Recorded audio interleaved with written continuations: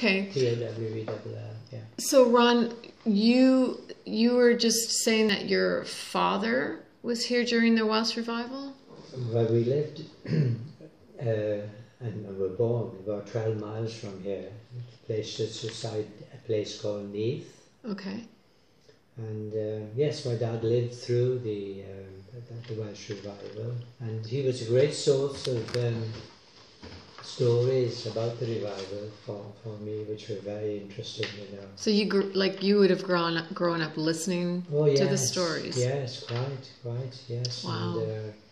And of course, being so near to Derwentfawr, where we are now, and near the college, and all that was happening here was something we were aware of all the time. For instance, Haile Selassie, the Emperor of Ethiopia, did you know that, came here? Rees Howells, at a particular time in the history of Ethiopia, things were going badly out there. Yes, I read that in the book. Yes. Him. And the amazing thing was, you know, people would say, hey, I got on the bus locally today. Haile Selassie was on the bus. This is how we travelled around.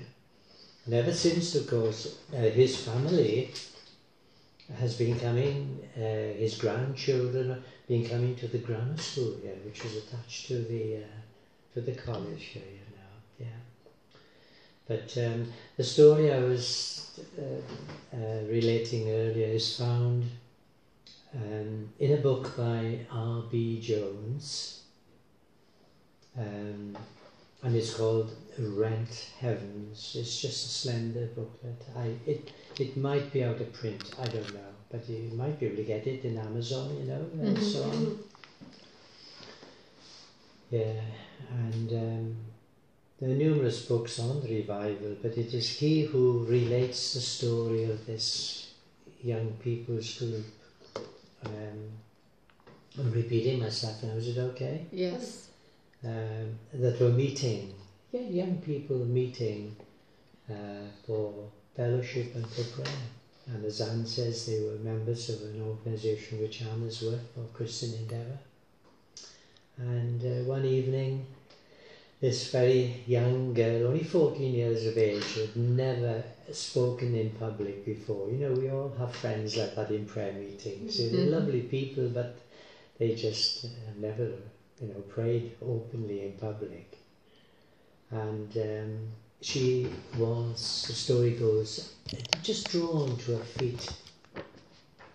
And she was heard to say, in Welsh, of course, because the language of the revival in Wales was Welsh, you know, it's a very, and Lacha and all those areas were very Welsh speaking areas. She was heard to say, Yr yn caru Iesu Grist am holl galon. I love Jesus in English with all my heart. And apparently the Spirit just fell on that group. And it was, you know, R.B. Jones feels that this was the prelude to the revival. I mean, Evan Roberts was the figurehead. He did the preaching and the travelling and so on. But that's where it began. And I was saying earlier, it's amazing when you read the history of revivals, it's the young people. In the Hebrides revival, it's a group of young men. That was the beginning of the revival in the Hebrides, you see. And the Moravians. You know, sorry? The Moravians? Yeah, well, it's incredible when you know, the more you go into it, this is how it is. And I was telling Rick here the other morning when we were having breakfast that you know, the first disciples, we think of them as old men, you know, Peter, and they were young men, you know. True. And Isaac Watts, who wrote that lovely hymn, When I Survey the Wondrous Cross, on which, in our hymn books it says, on which the Prince of Glory died. But the original text of that hymn is, I survey the wondrous cross, on which the young Prince of Glory died. So, I mean, Jesus himself was a comparatively young man, wasn't he? He died. So it's interesting to find young people at the root of these movements. And we were chatting about this morning. Sometimes young people need a lot of counselling because youth being youth, you know, they can act precipitately, can't they? You know, and but they're people that make commitments, you see, and that's what it is. So that's a little story of the revival. But my dad, you know, his stories of the revival. He was a miner, you see, and when the revival came, amazing things happened. You know, miners going to work, not Christian, no attachment to the church at all. Walking to the mines early hours of the morning and just falling on their knees in repentance.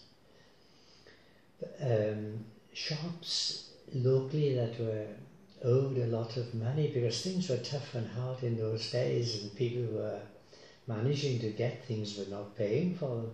Suddenly there was a reformation as well as a revival, because people were now wanting to pay their debts. And underground, of course, the ponies, they couldn't get all the ponies drag the drums along with the coal. They couldn't get the ponies to move because they were so used to miners cursing and swearing at them. And of course there was none of that good, and they couldn't get the ponies going. The other thing was, my dad was saying that everybody kept their, every miner had his shovel, his pick, you know, his own tools locked always, you know, because they'd walk. When the revival came, nobody locked it. Nobody took your shovel or your tool or anything.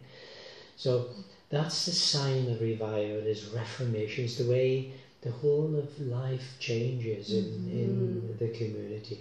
And the day Evan Roberts came to my home church in Rees Howells near Neath, just 12 miles from here, packed. Church is packed, you know, outside. And my dad said he could see him. He said, I can see him now. He had this, must have been in the winter time, he had an overcoat on. And he just walked slowly into the church, went into the pulpit, and just looked around. They were waiting for a fantastic message, a sermon. He never preached. He just looked around the congregation, and as he looked around, people were just, you know, falling, and, you know, where they were in the pews and their knees, and crying and repenting and so on. He never spoke that night. My dad said, I can't tell you. I said, what did you think? He said he never preached, you know. Same with my dad. the morning war broke out in 1939. I was with my dad in church. You see. I look old, but I'm not old. 3rd of September 1939, I was with my dad in church. At 11 o'clock, the minister announced that war had been declared with Germany, you see. And 6 years of age, I mean, it was like yesterday. It's amazing. You know, what a child can. And I couldn't remember the message that morning, but my dad told me that lovely text, in quietness and confidence shall be your strength. That was the, you know, but yeah, so my dad, you know, he was the lay pastor of my home church in Wales. And lovely man, great man. And